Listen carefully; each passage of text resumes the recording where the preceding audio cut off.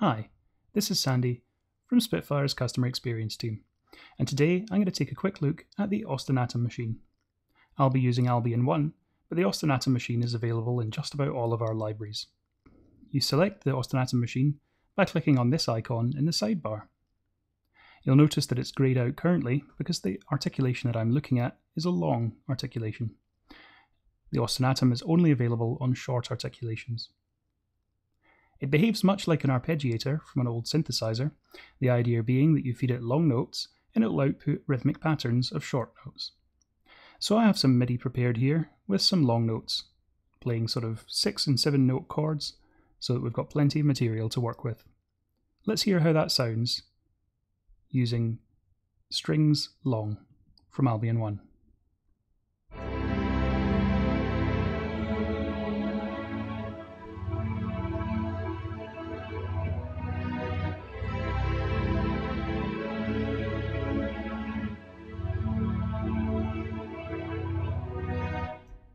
So I'll close strings long for now, and let's open up the strings short spiccato.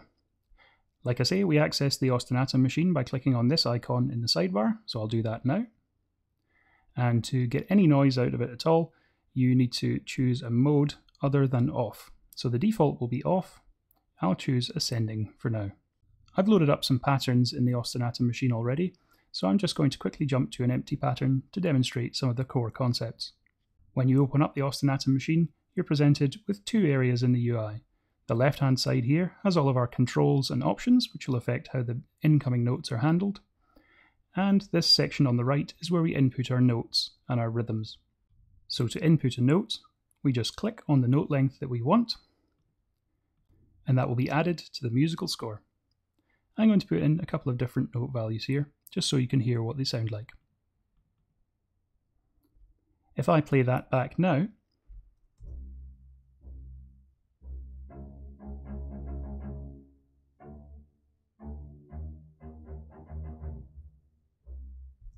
we hear a single note played in an interesting rhythm from each of the chords.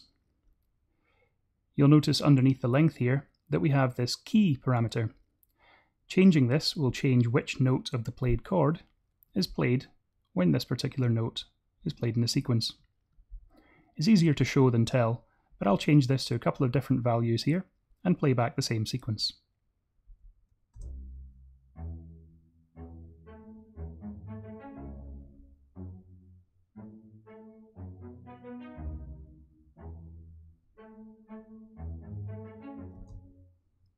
This key parameter corresponds to the mode that you select. So in ascending mode, which we're in currently, 1 is the lowest note in the chord, the next lowest note is 2, and then 3 and 4 and so on.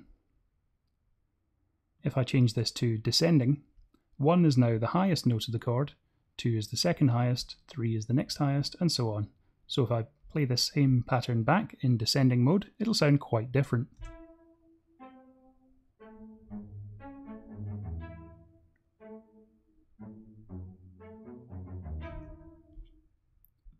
I prefer ascending in this case, so I'll leave it on there for now. Underneath the key parameter, we have a velocity offset. Clicking and dragging on this will allow us to add accents or take some of the punch out of the notes. So if I add a couple of here at random, maybe make some of them lighter and some of them harder, and then play back the same pattern again.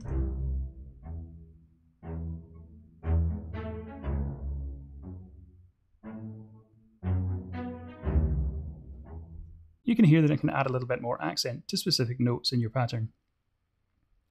If I click on velocity here, we now get the offset.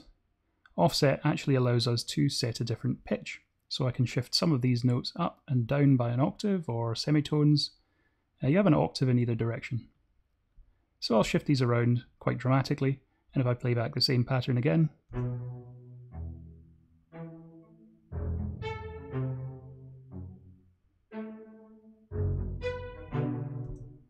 quite a dramatic example perhaps. Now, if you want to remove notes from a pattern, you just hit this little trash can icon and it will delete the last note in the pattern. And you can completely empty it by just clicking until it's empty.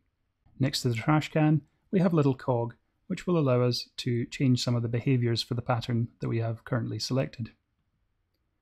And then next to the cog is a drop-down menu where we can access all 8 of the available patterns in our ostinatum. So I've prepared a couple of different ostinatum patterns here, and I can just jump between them by selecting the different items from this drop-down menu. I've just got the 4 patterns in here, but if I play this back with all of my patterns playing at once, you'll hear how even with 4 patterns, this can become quite dramatic quite quickly.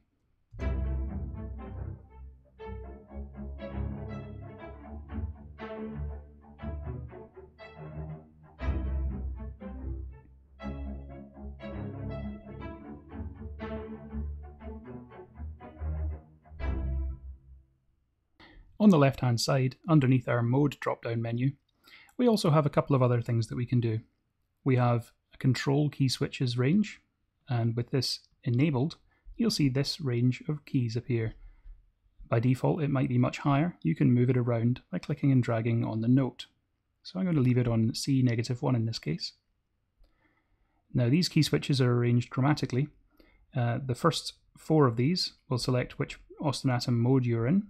So in this case, C-1 will be off, C# will be order pressed, D will be ascending mode, D# will be descending mode, and then the E and the F here allow us to enable and disable chord mode, which I'll come to in a moment.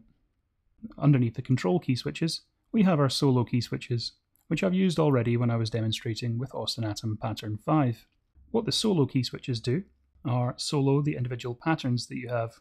These are arranged chromatically from whichever note is displayed on the right here.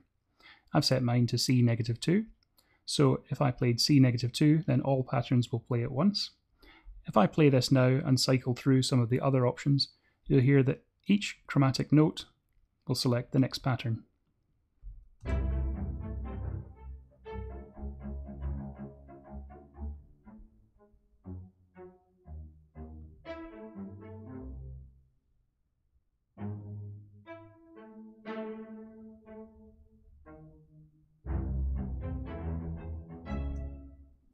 If you play more than one of these key switches at a time, the corresponding patterns will play at the same time.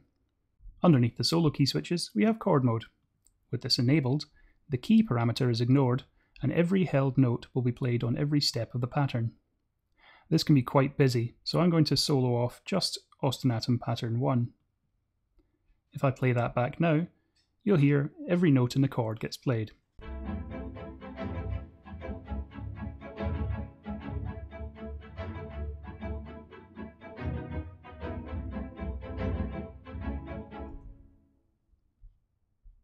And last but not least, if you like a particular pattern that you've made, you can save it and then load it into other projects. Note that it will just be the pattern that's saved and not the entire combination of patterns, so you may want to save a few different patterns and load them in to your other projects one at a time. If you want to find out more about the ostinatum, the best place to look is in your user manual, but if you get stuck, don't hesitate to reach out to us at spitfireaudio.com/support. Thanks.